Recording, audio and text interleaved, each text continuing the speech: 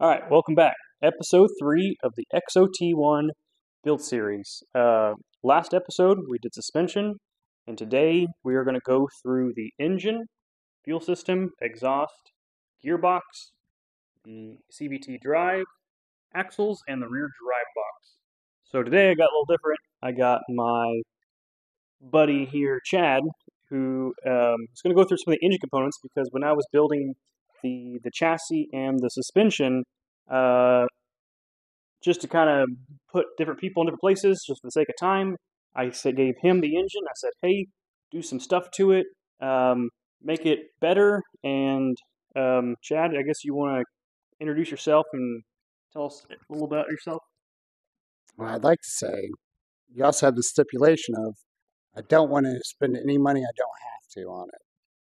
So, with that in mind, it's very budget friendly, is what we've done. Still a lot more, but in reality, it helped it. I mean, I feel like it helped it. So, big thing here, port polished head and governor delete. How much horsepower did it start off with? About 16? Yeah, it was what, 14, 16? Yeah. Just what the box would say at Harbor Freight. You know, you're rocking the 459 versus the 420. So you've got a little bit longer stroke inside of it, but outside of that, internally, it's exactly the same. Just a longer stroke, which isn't as simple as it sounds sometimes. But we polished it. We're getting air in. We're getting air out. Slightly bigger intakes, smooths them out, so air will flow more harmoniously inside the head as it comes in. I know you went with the Mikuni 34 here, which is like a jump up from, I think, a 28 millimeter. Don't quote me on that, but went to a bigger carburetor, went to a quality carburetor. Deleted some linkage, you know, because we deleted the governor. You also decided to do exhaust after that was done. Welded up this stainless exhaust pipe, cut off the ends, and I think it turned out pretty nice. That being said, the muffler's Chinese. You know, straight pipe's always better, but the sound of quality, I like it better. So yeah, at this point, we're running the stock valve springs in it. It's kind of as a safety. Why? Because the flywheel is stock. Still the plastic one, can still blow up or cast. So the valves will float. Might bend the push rod, but it prevent the engine from blowing up. Well, the flywheel, I guess I should say. So there's that.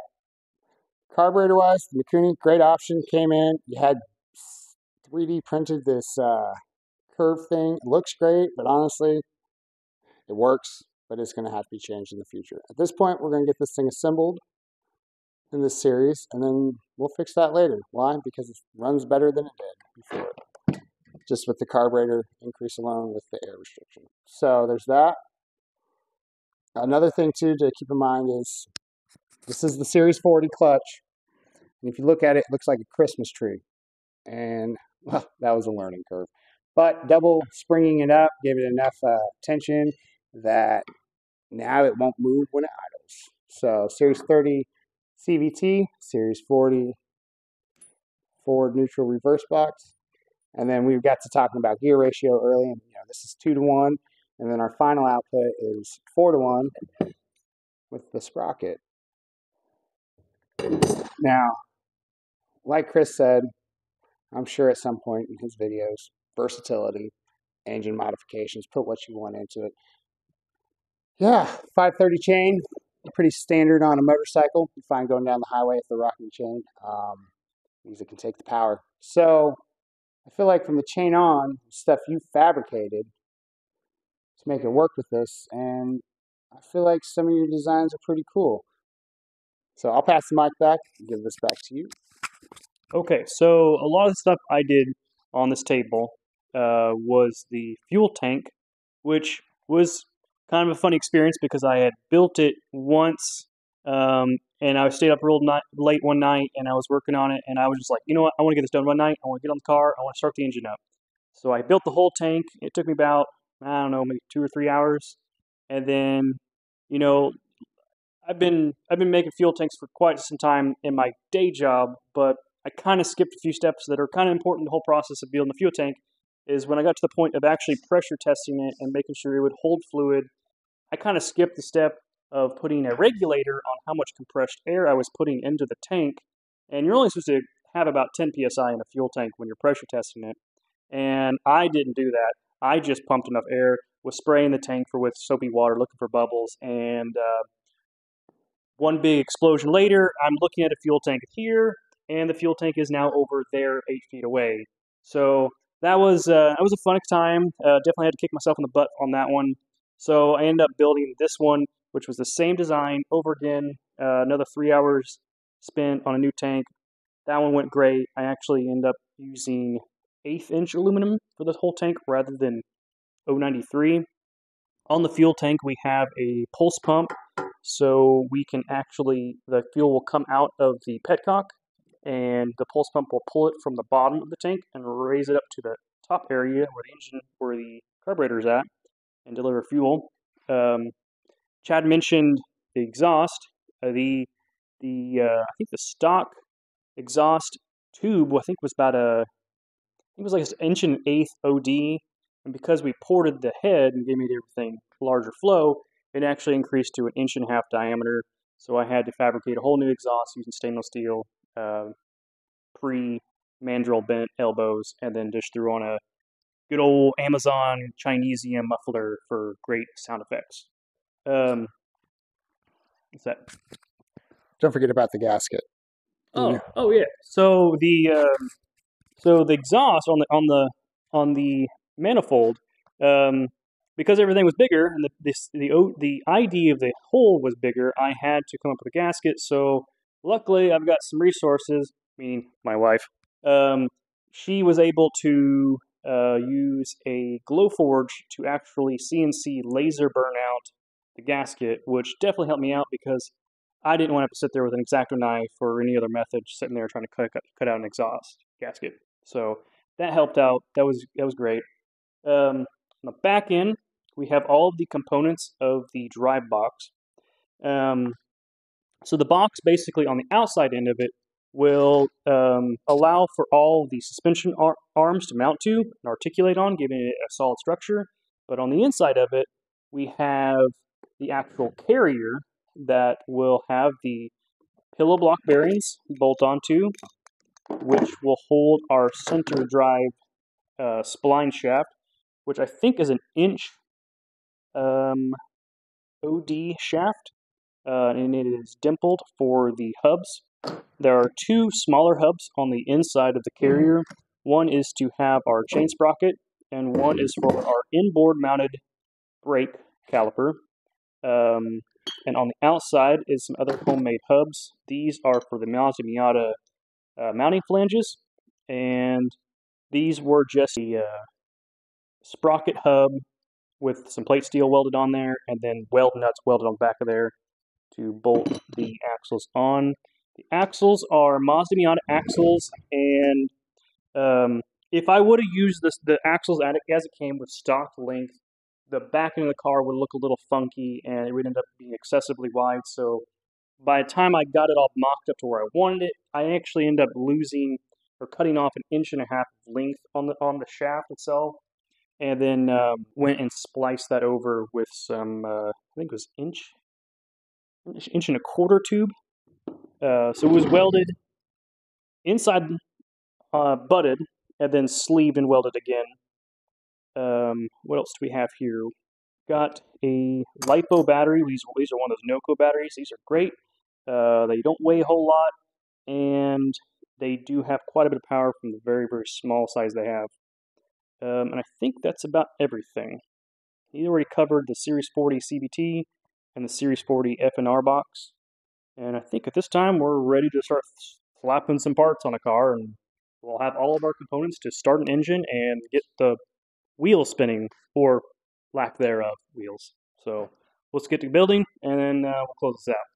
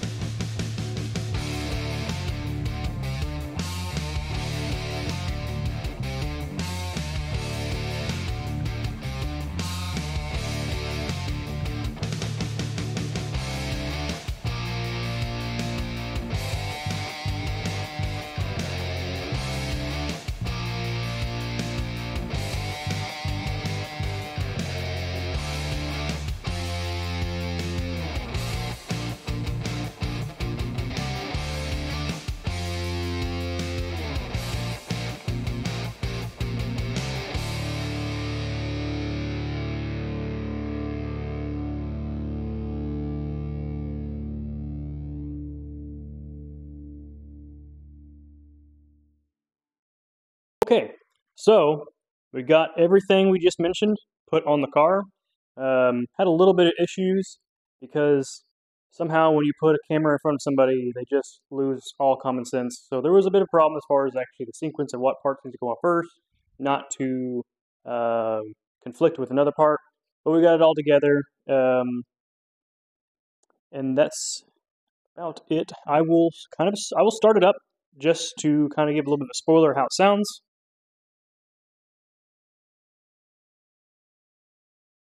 Right, she runs. She's just missing a few more components until we can get this thing out of here.